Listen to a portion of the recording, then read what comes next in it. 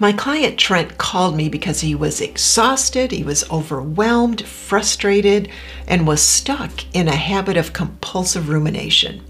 Rumination, or unproductive thought loops, is probably the most common mental ritual or compulsion that feeds the anxiety and OCD cycles, especially for people that have GAD, generalized anxiety disorder, or OCD with mental compulsions.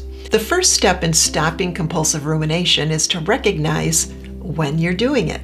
I recommend my IM method. IM is an acronym. In this method, you identify that you're ruminating. You allow the thoughts to be there unattended. And M, you shift your focus in the moment to something else, and you move on. You're not pushing the thoughts away or trying to not have them. You just shift your focus while they're still there, floating in the background. Until next time, I'll see you in session.